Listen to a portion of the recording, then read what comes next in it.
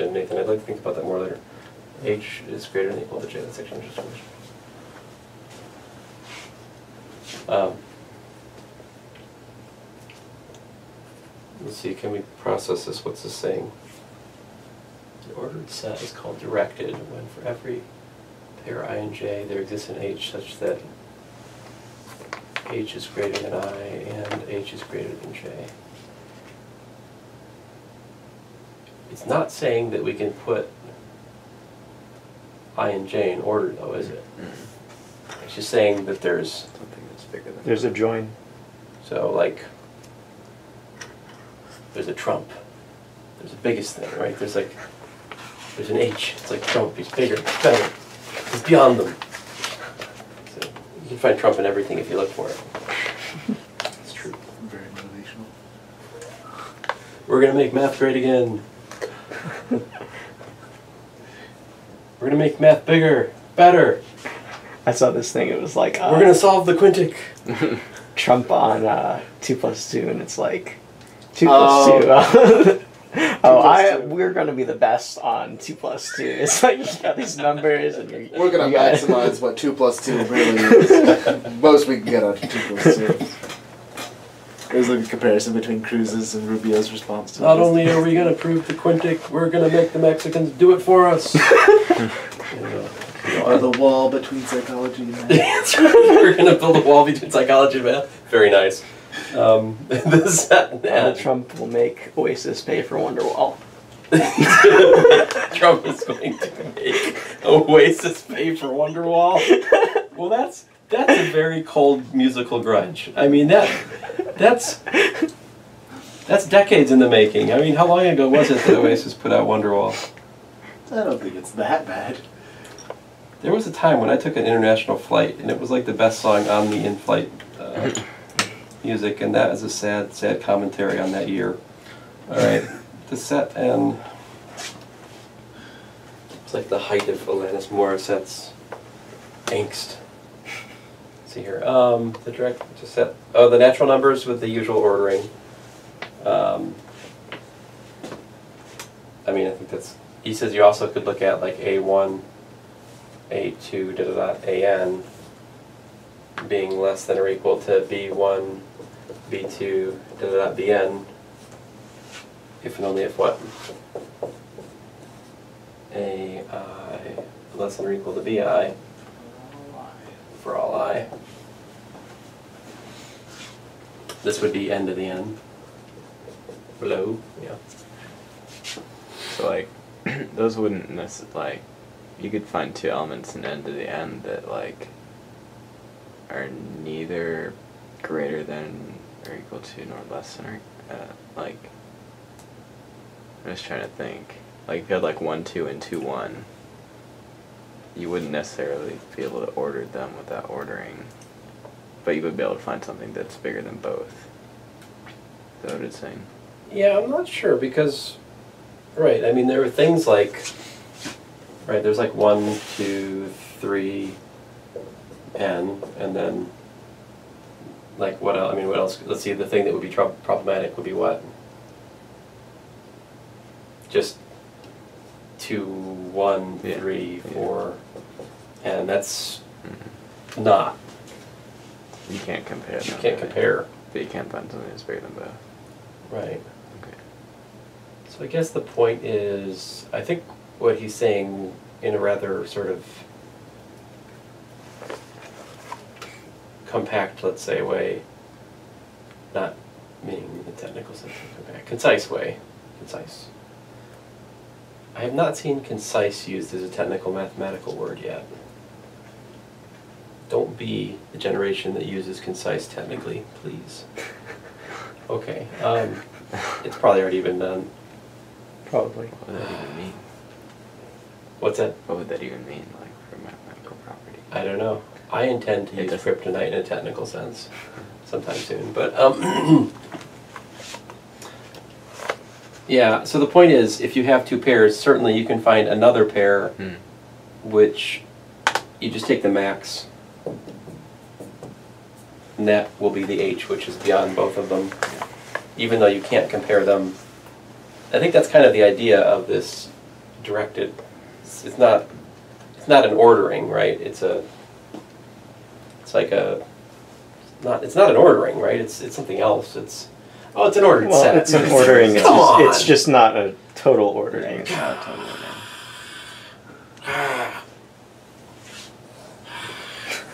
Sorry.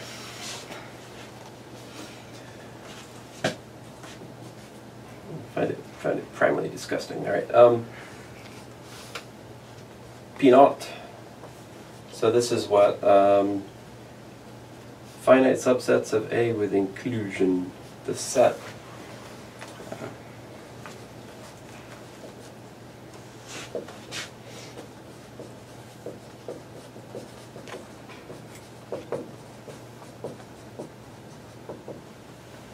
So the idea here is That's kind of the same way you can find two sets that don't include each other, but you can find a set that includes them both, like the union, for example.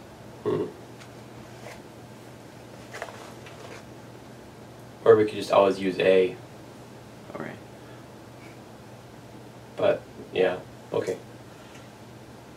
Sorry, I'm very lazy. Neighborhoods of points in the topological space. All right. All right. Finally. All right. Definite.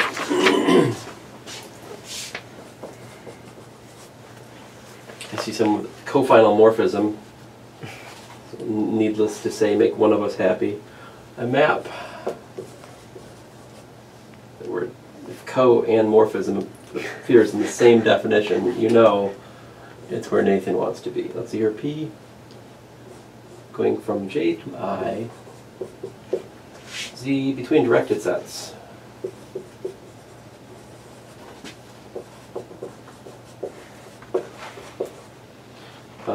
Is called a cofinal morphism.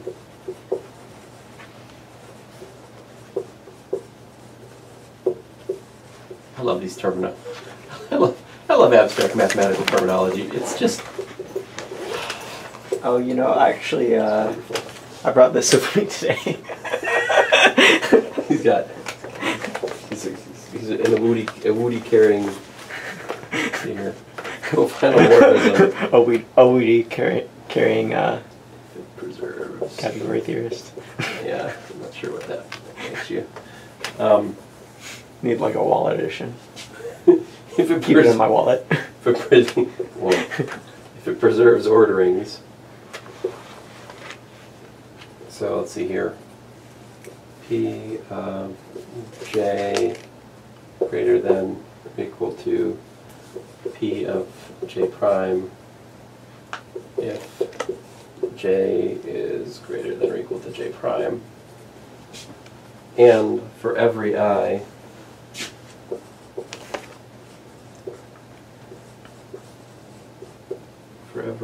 in I, there is a J in J such that what? Row of, sorry, my P has become a row. P of J is greater than or equal to I.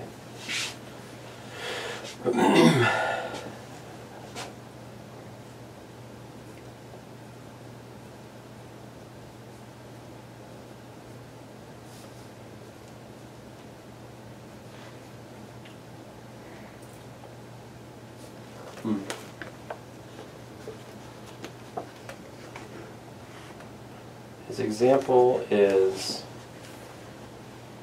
the family of finite subsets inside a set A with even cardinality. Then, so what he's like, oh okay, so he's like, basically you could look at even subsets, even numbered subsets of a finite set, and just do that into this guy by inclusion, you know, just include the subsets in there. Then you still have, if it's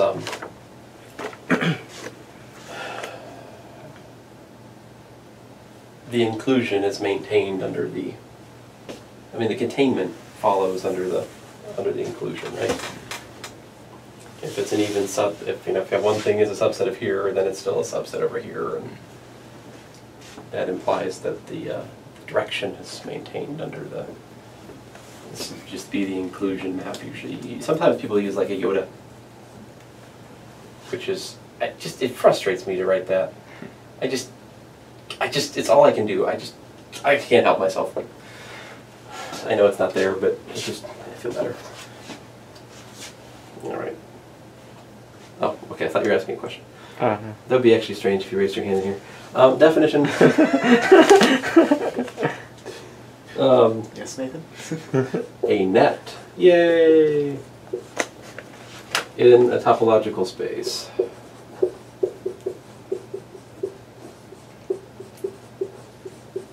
Is what?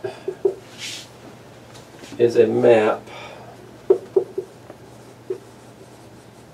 F, alright, which goes from I into X, where I is directed.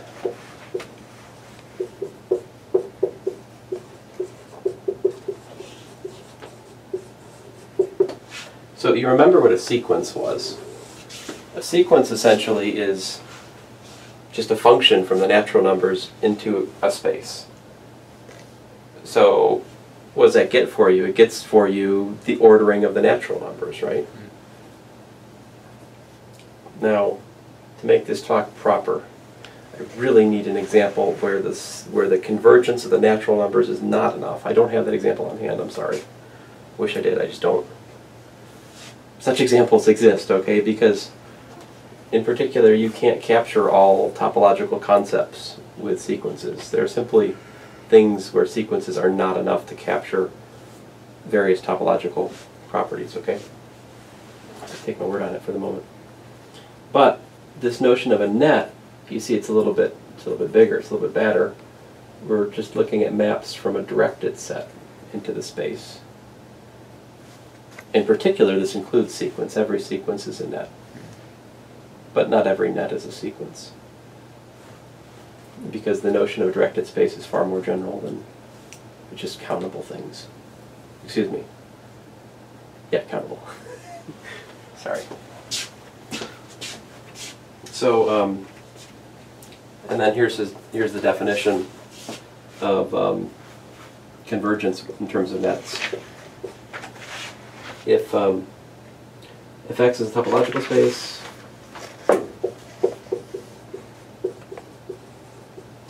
F is a net. All right. And if X is a point in the topological space, all right, X is a point in X. One says, 1, the net F converges to X if for any neighborhood U of the family of neighborhoods of X, okay? This guy again, remember him? It's been a while. There he is again, come back. If for any neighborhood U taken from the family of neighborhoods about X, there is an index I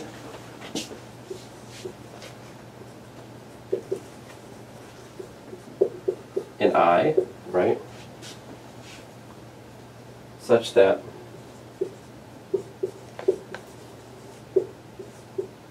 f of j is an element of U for what? You fill the blank. J greater than I, or greater than equal to I. Yep.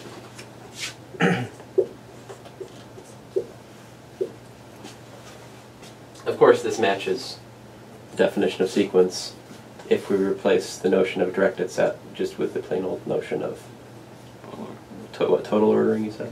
Well ordering. Well ordering. Well ordering. Doesn't seem like, I mean, why is this such a big difference? Then 2, x is a limit point.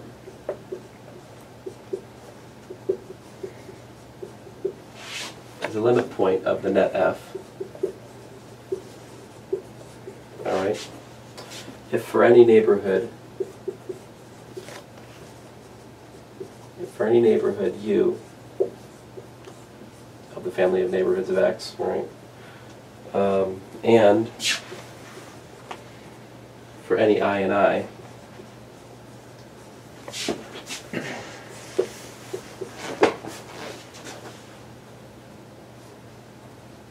there exists a J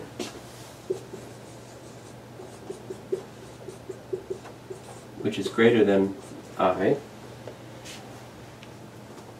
such that what?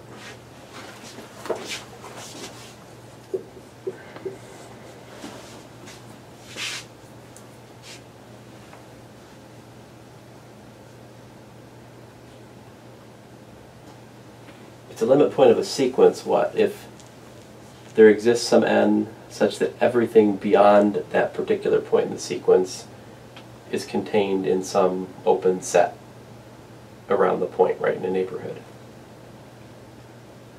which implies the existence of an open set inside the point. So it's what? F of j is what?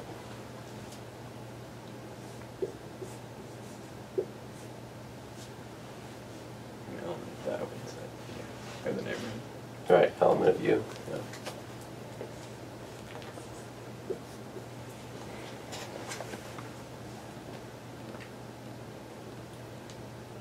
So he says, in a similar manner to what occurs excuse me, with sequences, a converging net must converge to a limit point.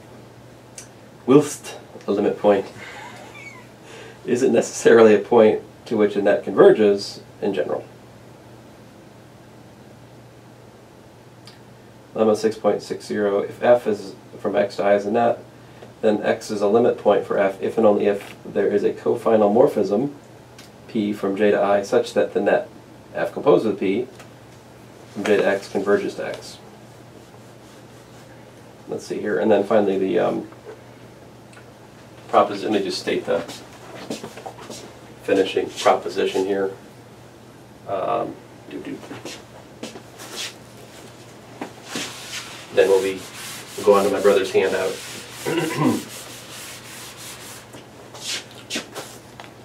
So proposition 6.61.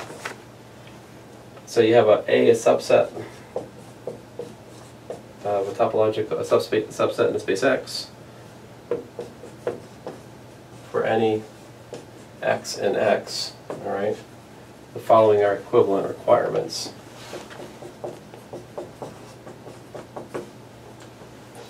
It's 5 No. o'clock Wait. p.m. Wait. There exists a net in A that converges to X.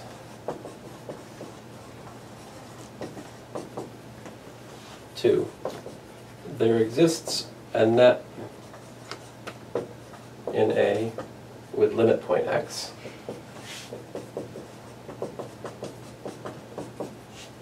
Three, the point X belongs to the closure of A.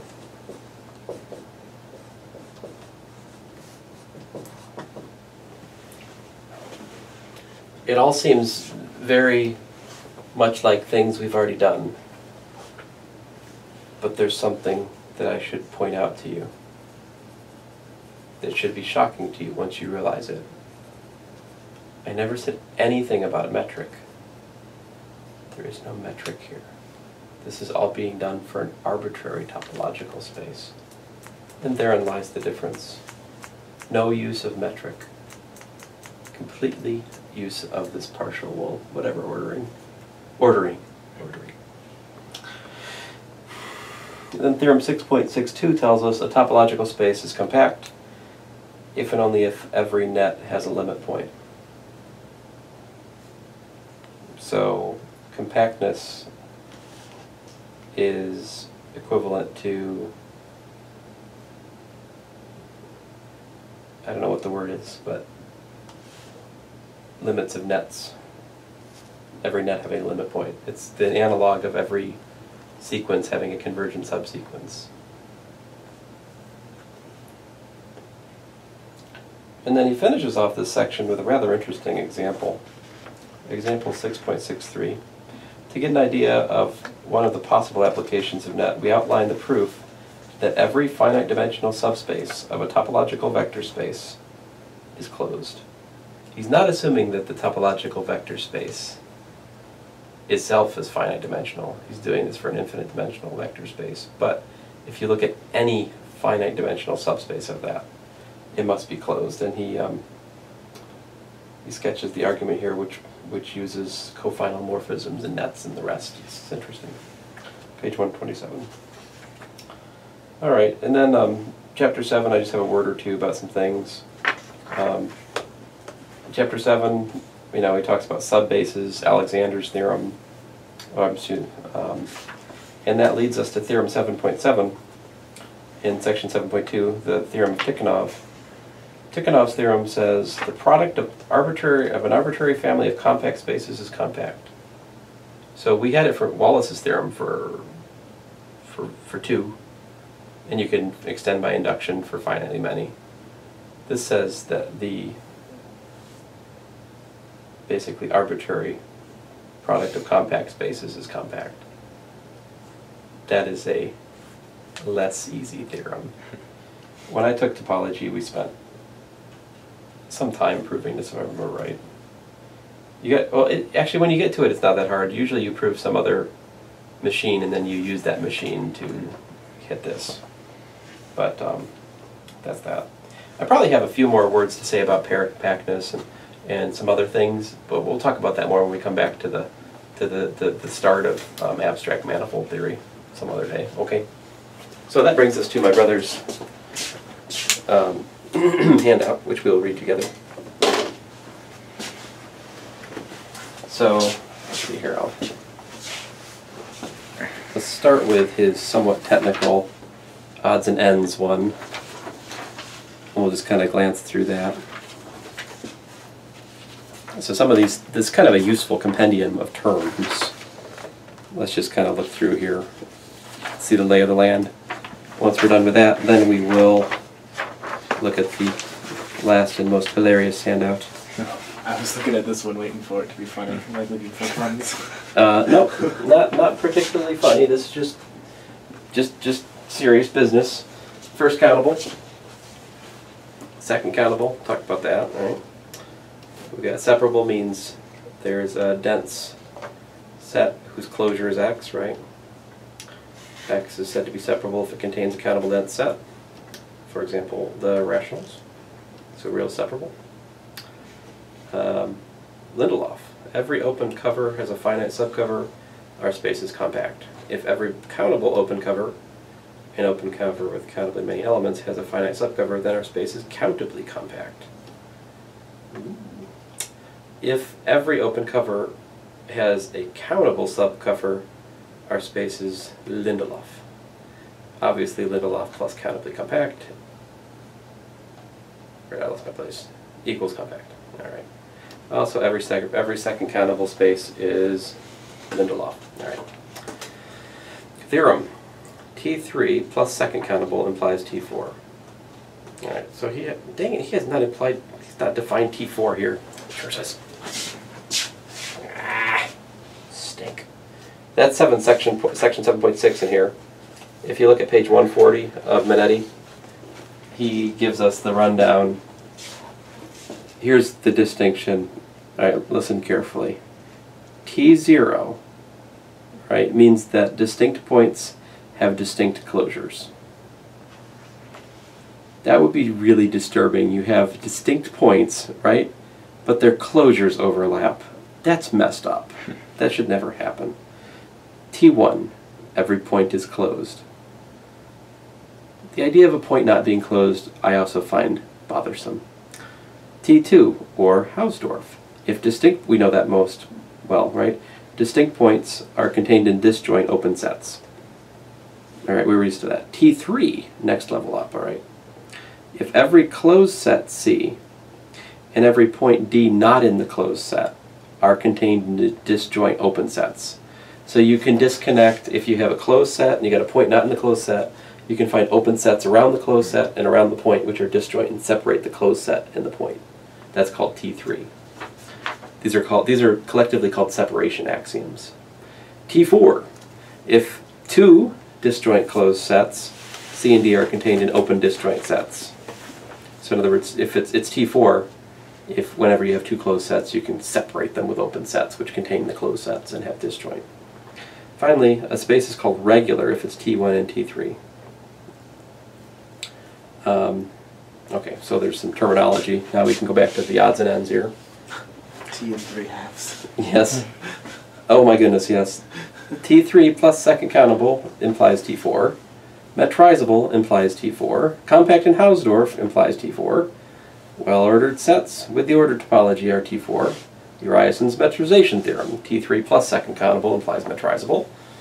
An embedding theorem. A space is T3/2, yeah, if and only if it's homeomorphic to a subspace of the jth Cartesian product of the closed interval from 0 to 1 for some j. Locally finite. Let X be a topological space and A is a subset of the power set of X. We say A is locally finite in X.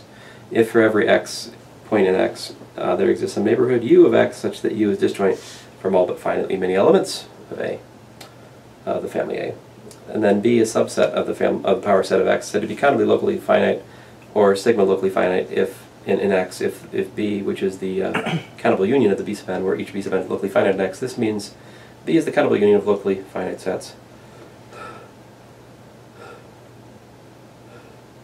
What? Sorry.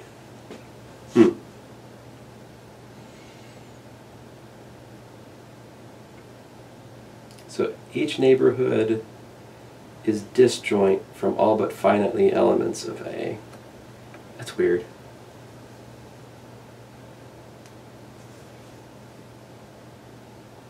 Oh, so you have this union that if you take a particular point, you only hit finitely many things in the cover. That seems interesting, yeah, sure. Open refinement he defines here, right? Paracompact, we'll talk about some other day. Locally metrizable if every point has a metrizable neighborhood. The Nagata-Smirnov metrization theorem. A space is metrizable if and only if it is T3 and has a countably local finite basis. Hausdorff plus paracompact implies T4. T3 plus Lindelof implies paracompact. The Smirnov metrization theorem. Metrizable implies if and only if Hausdorff plus paracompact plus locally metrizable. And then Baer space. Well, we talked about that already today. Let's see, what does he say? In Baer's terminology, a set A is a first category if it's contained in the union of countable collection of closed sets having empty interiors. All other sets are of the second category. So a Baer space is a space whose non-empty open sets are of all of the second category. Baer's category theorem. A compact Hausdorff spaces are Baer spaces. Also, complete metric spaces are Baer spaces. That was the Baer theorem we stated today, Baer's category theorem. As you can see, there is this web of theorems that relate these things. We've only touched on some of these things, but you know, you could about go insane trying to remember all these things. Just a handout build of the topology. I enjoy it. I shall read. We now come to the seedy underbelly of topology. It's hard to believe in this day and age that there are those who still practice radical segregation, even advocate for it. In the time of Felix Hausdorff and Pavel Uriason, this was accepted culturally, but how such separation persists today is hard to understand. You see, topologists love to separate. They even have convinced themselves that it's regular or normal thing. Those are technical words. I think normal is, I forget, one of those is T4, one of those is T3. It says right at the bottom. Okay. Oh, I'm sorry. Before we can begin to battle these prejudices, we must better understand them. Let us explore this despicable list of axioms, that we may effect a change and move towards a world which isn't T4 or T3, Maybe our children can grow up not knowing the horrors of Hausdorff spaces, quote unquote, and never have been inflicted with Uriason's innocent-sounding lemma. Stand up for what is right. Be the change you believe in.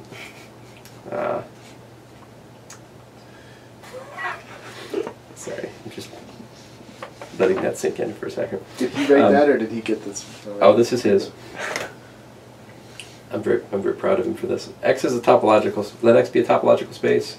We say 2 points, or more generally 2 sets, are topologically distinguishable if there's an open set containing one but not the other. Right. So 2 sets are separated if one is disjoint from the other set's closure. So he goes on here to, of course, to explain what does it mean for sets to be separated. And sets are separated by continuous functions if there's a continuous function into the reals which takes the value 0 at every point in the first set and 1 at every point in the second set. So A and B are separated by a continuous function f, which goes from x from 0 to 1. If f is continuous, f of A is equal to 0 for all A and A, and f of B is equal to 1 for all B and B. So notice that separated by a continuous function implies separated by open sets, since A is the inverse image of A is a subset of U, which is the inverse image of that, and B is a subset of V, which is the inverse image of that, where U and V are open, since f is continuous, and disjoint. Right? So we know Hausdorff, regular, completely regular, normal, and then there they are, T0, T1, T2, T3, T3 half, and T4. And one of these things actually you can actually prove something interesting. I mean, but I don't know. In some sense or another, all of these things were fighting to be the definition of various flavors and parts of these were trying to be wedged into the definition of topological space historically. So, I mean, one viewpoint is that as topology goes on, people will become less and less interested in this minutia. I'm sorry, but you want to study. I mean, you can try to.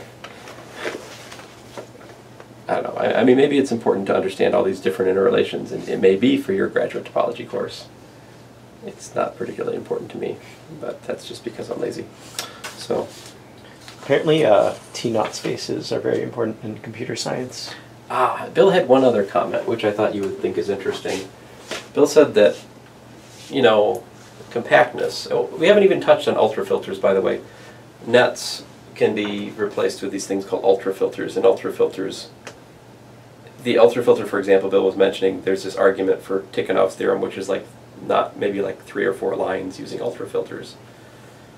Whereas if you look at this, which doesn't use ultrafilters, he mentions ultrafilters in passing, like a page somewhere. He says you could skip it in your first read, maybe even your second. That shows you his feeling about ultrafilters, but they're powerful and they can be used to prove things. People who are really topologists are very interested in them. But they're also, Bill said, just as useful for logic, in particular for abstract, like the kind of logic you're interested in. And Bill said that filters and also compactness are really not even, I mean, yeah, they appear in topology, but maybe they're actually something beyond topology. They're really, the notion of compactness also appears in logic, because there's this idea, right? You have infinite theories. You have infinitely many things that could be proved, right? But if you actually think about proofs, right? You're interested in proving finitely many things, like your proofs contain finitely many things. Well, that's compactness. That's like a logical compactness, this idea that proofs are finite. That's a compactness. And that could be made more precise. That's not just a fuzzy comment. It's a fuzzy comment for me. It's not a fuzzy comment for somebody who knows things about, abstract logic and such. But what can I tell you? I live down in my lowly metric spaces, and sometimes infinite topological spaces. That's about it. So, anyway, with that, so ends our study of Minetti. But I will try to suggest a few more problems for you guys, and then we will go on to more fun things after break. Okay? You can get it up. I think